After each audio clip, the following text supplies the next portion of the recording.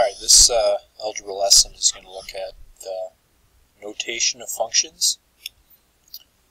So when a function f contains the ordered pair x, y, then instead of writing x, we're going to write y equals f of x, or function of input x, as we'll see in just a minute.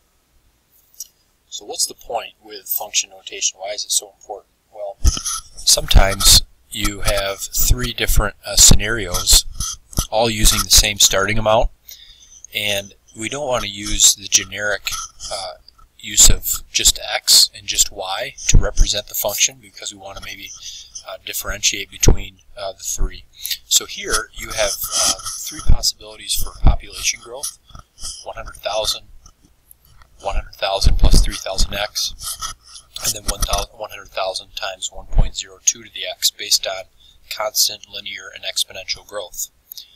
And so because p could mean each of the three situations, we could name the functions to make it easier to understand.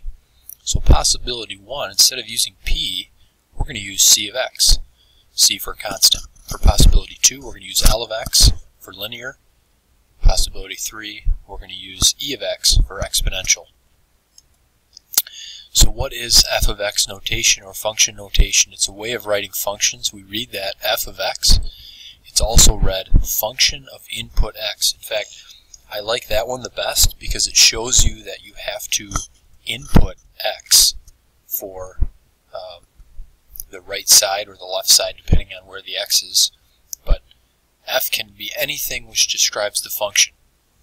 And so if I have basically the example of f of x is 5x minus 9, what I need to do here is take the 2 and input it in for x. So I'm doing 5 times 2 minus 19, and I get negative 9. So f of 2 would be negative 9. And so this is just a way to show that. This is just a general formula. This doesn't have something specific in mind, so I'm just going to use f to stand for function. And so I'm just substituting 2 for x, and you can see the work there. It gets you negative 9. Use the three functions given earlier for population model to find e of 10, L of 10, and c of 10, and explain what the results mean in the context of the population situation. So what I'm going to do here is show you the three different scenarios. So if I want e of 10,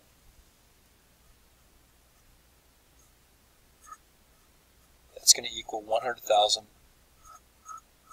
times 1.2 to the 10th power. If I want L of 10, I have to do 100,000 plus 3,000 times 10. And C of 10, well, it's 100,000. It's basically 0, so there's nothing really to do there. And so, oh, sorry about that. There's a 2% increase, so that should be 1.02. But basically, I would calculate then each of those three, and I would get an exponential population, a linear population, and then a constant population. So possibility 2 used the linear function L of x is 100,000 plus 3,000x. And I could answer this question according to the model: in how many years will the population reach 150,000? So is that giving me the input or the output? Well, it's giving me the output. It's saying, when is f of x going to be 150,000? So I would be solving this.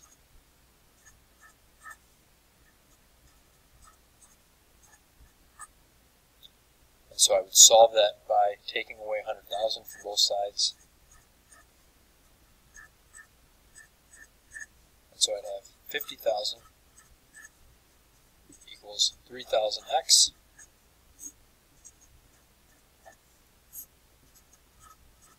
Divide by 3,000, and the result is about 16.7.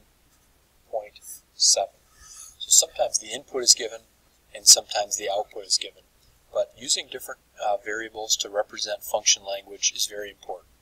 So in this lesson, we used e and L to represent exponential and linear. You could use A to represent absolute value. You could use S to represent squaring. You can basically pick whatever you want, and then you know exactly what the function is doing. That's it. Thanks for watching.